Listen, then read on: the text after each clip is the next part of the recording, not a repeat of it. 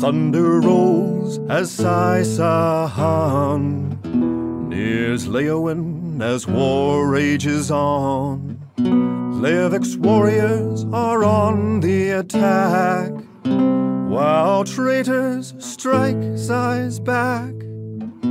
Arrows seeking and swords swinging, death knells will soon be ringing.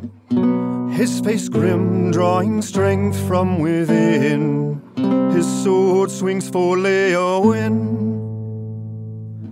Traitors behind and Longhouse before, both seek the sword master's death in this war. Saisahan fights to cheat such a fate. Alone now, he battles through the gate.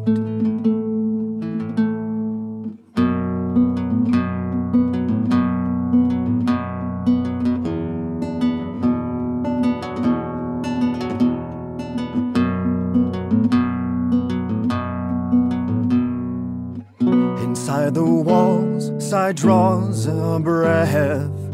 Facing two armies, he deals out death. With only sword and wits to defeat them, he fights for Leyawiin's freedom.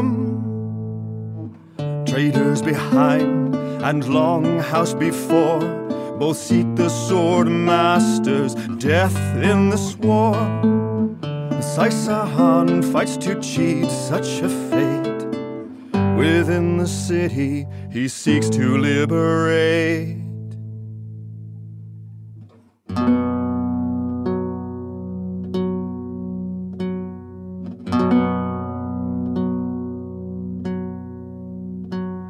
The forces converge, but Sai's blade is unstilled.